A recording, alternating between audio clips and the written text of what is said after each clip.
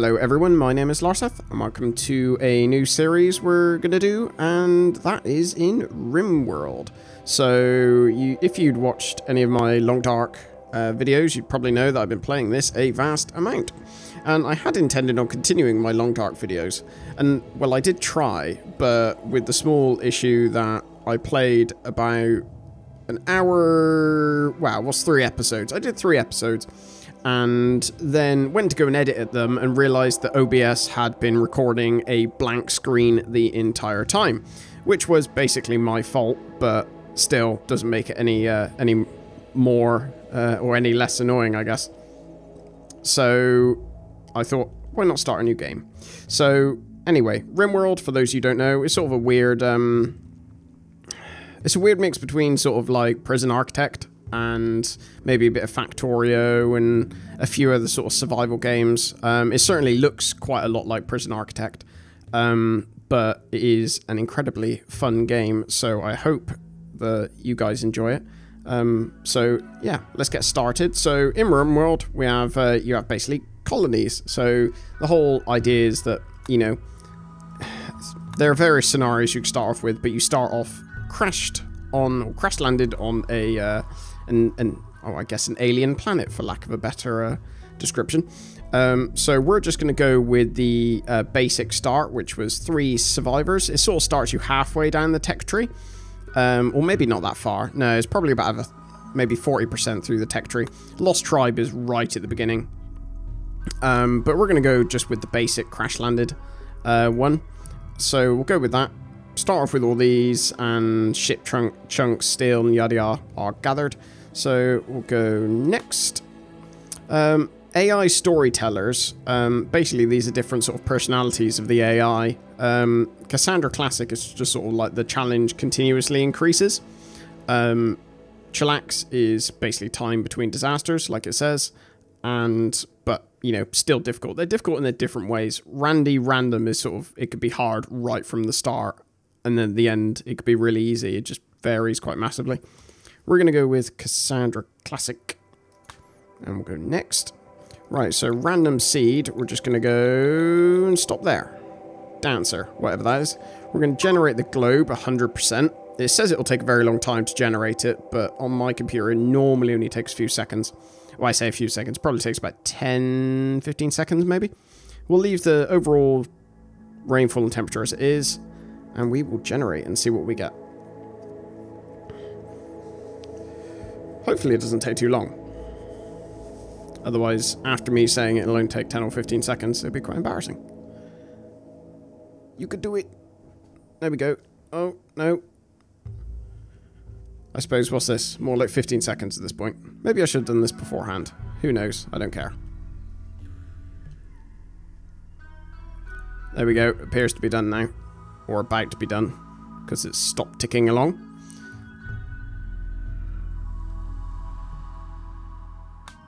There we go, finally. Right, select a landing site. So this is our planet that we have been graced with. So first thing we're going to do is go into the advanced settings and change our individual map size to large. Just because the larger maps, I enjoy the larger maps. The largest size, as you can see from this little tip here, is not working as yet. Normally I would go select random site, but then you can get left in the tundra or places like that. And, I mean, I'm an alright, I'm sort of, well, I guess I still could be probably classed as beginner, but I'm certainly not brilliant at this game yet. So I think we're going to go in temperate forest, because that'll have a year-round growing period. And we want somewhere that's got granite. You can see the stone types are here. We want somewhere that's got granite, and that's mainly because granite is sort of the best material to use as building. So maybe this one would be good, because it's got nearby settlements, so we'll get a lot of traders dropping in, and it also means that we can go and trade relatively easily. Year-round growing, marble and granite, so we can use marble to decorate stuff, make like nice, beautiful looking sculptures and whatnot. Temperatures, I would like that to maybe be a little bit more difficult, because the average temperature, I'll tell you what, maybe we'll go for somewhere a little colder, because up here will be a little bit colder, won't it? We'll go maybe near these guys here, just so there is some challenge. Could even go in the... Yeah, we'll go... maybe with a 30-day growth cycle, which is somewhere around here. Just got to find somewhere with granite. There we go, marble and granite. That should be fine. At least the winter temperature is a little bit colder. It's a little bit... It's a slight challenge. All the advanced settings are okay. Next. Right, so now we got to check our characters. Choose our characters. So... generally speaking, the only ones I hate... I mean, you can randomize them. The only ones I hate starting with are the ones that have, like, major afflictions, like carcinoma or cancer, or ones who have, like, missing limbs, or the worst ones are people who have, like, addictions to stuff, because right at the start of the game, it's a real pain. So we're going to randomize just so we can get... We probably want somebody who's good at...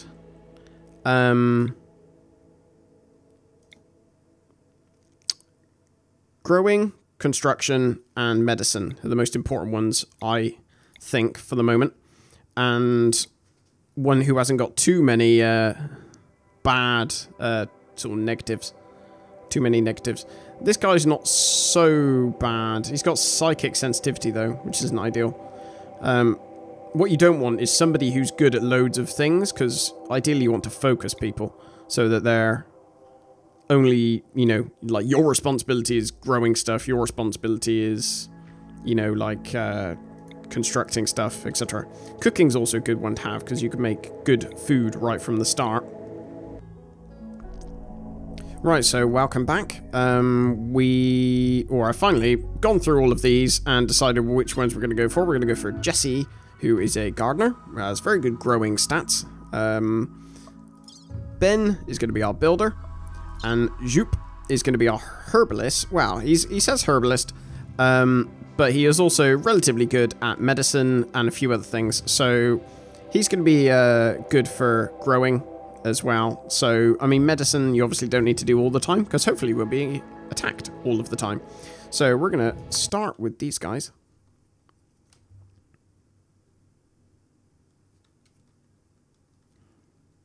Typically the map's going to take ages to generate once again.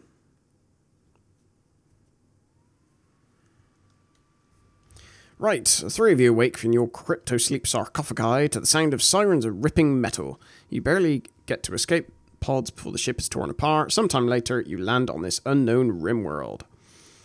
Right, so let's get them all landed first. Right, so they've all landed. One thing we're going to do first is unforbid all of these items so people can actually pick them up.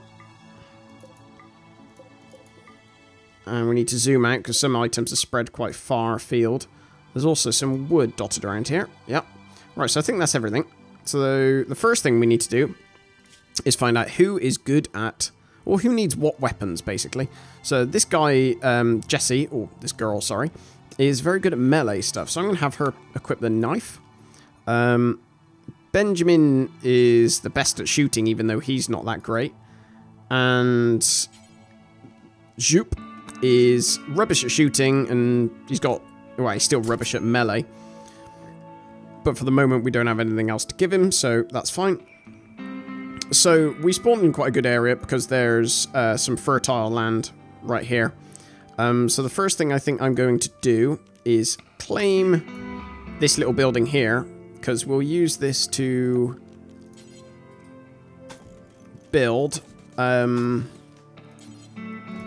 little room where we could put some beds down. It just saves us having to build another structure elsewhere.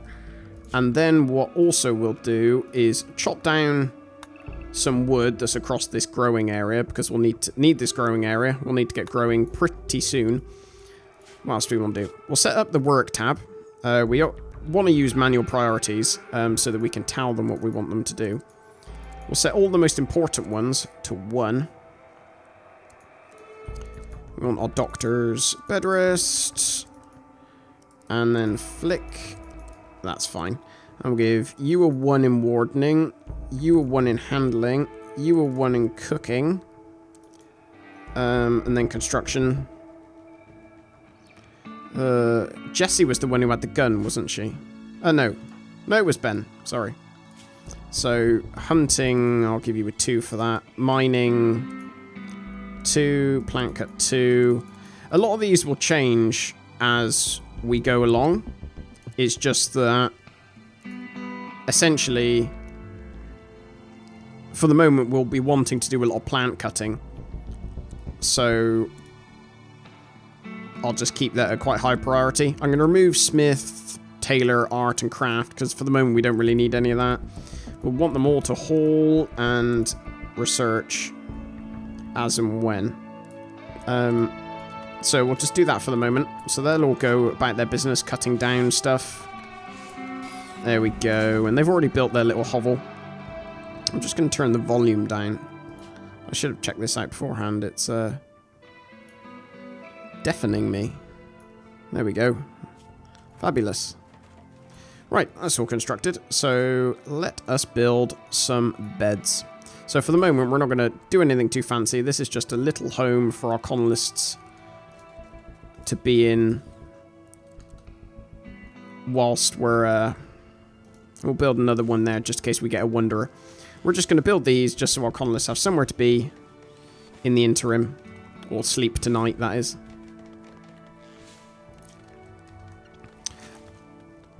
And I also want to deconstruct that limestone wall. And after we've cleared this area, now that they've got somewhere to sleep, we will be able to start planning out our base, which would be really good.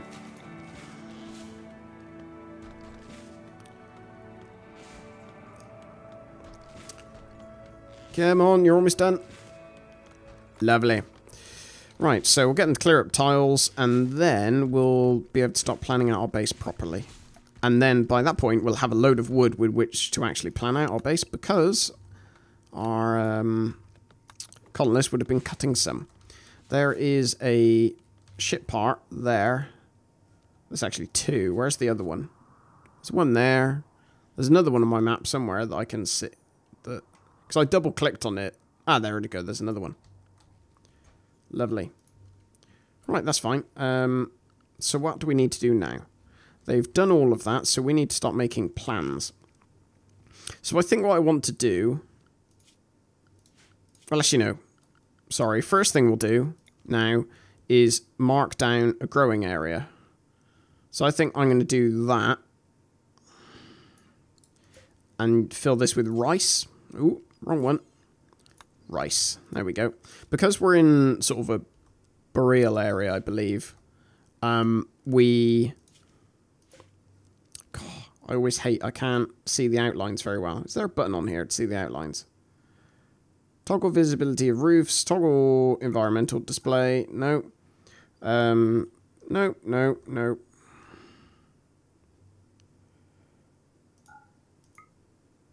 Oh, there we go. Apparently, I'm supposed to be able to see that, which I cannot. There we go. Let's build another one going across there, and then that one can be... Ooh, what do we want there? Choices, choices, choices. Let's put corn there, I think. And that's probably okay for the moment. Because I think if we have our... I mean, it makes sense. Obviously, we'll have our growing area there. So while they're doing that, we'll start building our... making our plans. So where does this end? It ends... See, I can't see that. The outline of that for anything. So we'll leave that selected. So we'll leave a space of 2. So what I want to do here is make my freezer probably right here. So I'm going to do... How deep do I want my freezer to be? And the thing is, we'll do double walls. So for the moment, I'm just going to go for a 15. Do that. Right, so how long is this? Currently 14, 15. Do that. Let's just do that for the moment. Because how long is this? This should be... Let's be 10. So it needs to be 2 more on the end of there. That should be 10 now. Lovely. Right, so now that is a nice freezer. And the reason I'm doing double walls is because that actually insulates it slightly and lessens the amount of energy essentially needed to turn it into a freezer. So now that we've got our actual freezer, what I want to do is add a cooker on, well, not a cooker, sorry, a kitchen onto it. So I'm gonna make another small freezer which juts off of here, which I'm going to use for my meals. So that is now 6 long. So that is 1, 2, 3, 4, 5, 6. Lovely. That's fine. So I'll put all of my meal. Actually, we'll add another one on there and remove this. We'll put our meals in here, and then this is going to be our kitchen. And then we'll add, annoyingly, there's another little growing area here, which is a bit of in sort of a bit of an awkward space, if I'm honest. Onto here, what we're going to add is, which doesn't need to be double walled now, is our dining room. So we'll add our dining room on there. So the hope is that people bring the food straight into the freezer, dump it down. The chefs here come and make the food, pop it into there, and then when somebody needs something to eat, they come in here and eat it. Because what you don't want is people running all the way through there, which the more it happens, the more heat it the more cold heat it lets in, rather, which is a little bit of a pain. And then we'll build our lodgings further along here. What I think I want for the moment, just to tide us over, is I think we're going to... I'm going to make a small...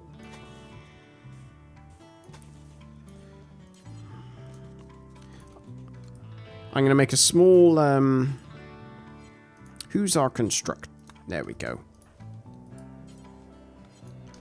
I want to build a little stockpile here first, basically, so that I can get all of my stuff under cover, which will stop it from deteriorating. That's fine. Lovely. So they're beavering away, planting all this stuff up, which is very good. Because the sooner we can get food, the better. Because our growing season's, what was it, 30 days long? It's obviously not a huge amount of time. So we need to get food, at least for this first season, pretty fast. So that structure is all done. And we will start working on our freezer. So I think I want the door to the freezer to be maybe like here. So that's like midway down the freezer-ish. Do that. Lovely. So that'll take them a little while to complete, but luckily there's quite a lot of wood kicking around here for them to do it with. Let's make sure they chop all the wood over this area, actually. What is that horrible noise? Did that wild boar just kill something? Oh no, it's one of mine. Okay, interesting. So we need to train that one to haul, so we'll get that going.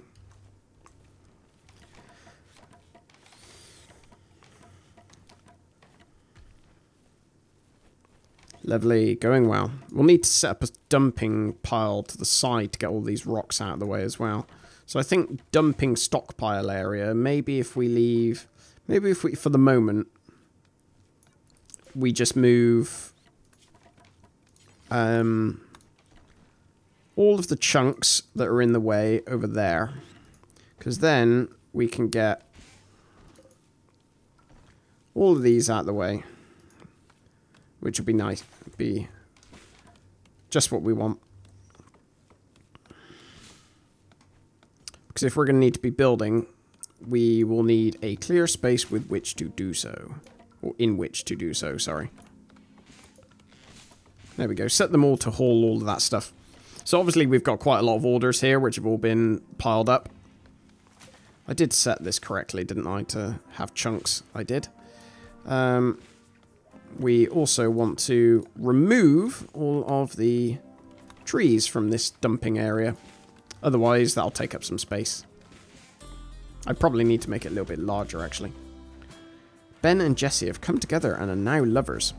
See, the good thing about that is that I can give them a double bed, and that's one less bedroom I have to make sort of immediately. One thing I did forget to do, where is it, is put a wall, a doorway there, and we'll figure out a doorway here once we've got everything laid out in the room. So how much actually is this? 1, 2, 3, 4, 5, 6, 7, 8, 9. Okay, so there is a halfway point. 1, 2, 3, 4, 5. So it's there. That's fine. I can deal with that. Of course I can't... Oh, no, I didn't mean to do that. Of course I can't build across there just yet because it will cut everyone off.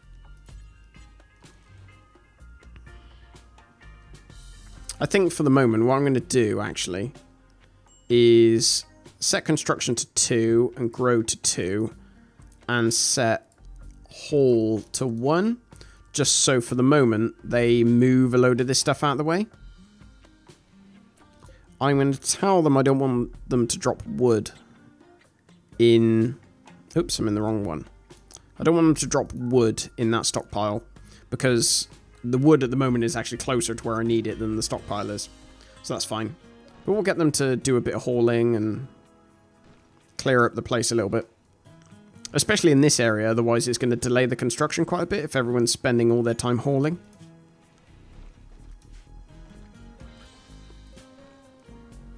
Lovely. Do I need to make this any bigger? No, I think it should be okay, actually. Probably need to chop up some of these smaller trees. Again, they take up a bit of room.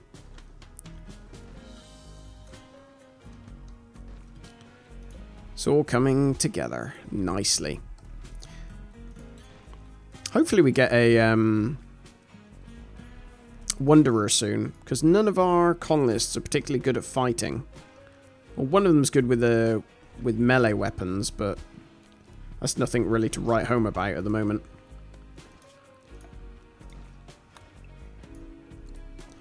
Need to get rid of these trees in here, because we're going to be laying floors, so you might as well get rid of them. I think this is actually getting quite full. Stockpile zone. Dumping stockpile zone. There we go. Ooh, we've got a visitor. Unfortunately, we've got no items to trade. Where are they? There they are. Trobo and Riesling.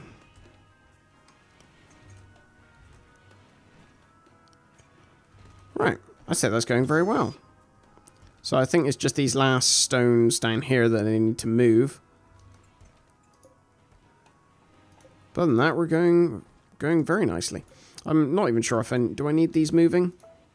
For the moment, probably not. So actually, I'm going to cancel those. I want them to go and move the medicine and probably these steel slag chunks as well. Right, I have no idea how long this episode's gone on for, because I started the timer ages ago. So what I will do is end it here. Thank you very much for watching, and I will speak to you next time. Take care.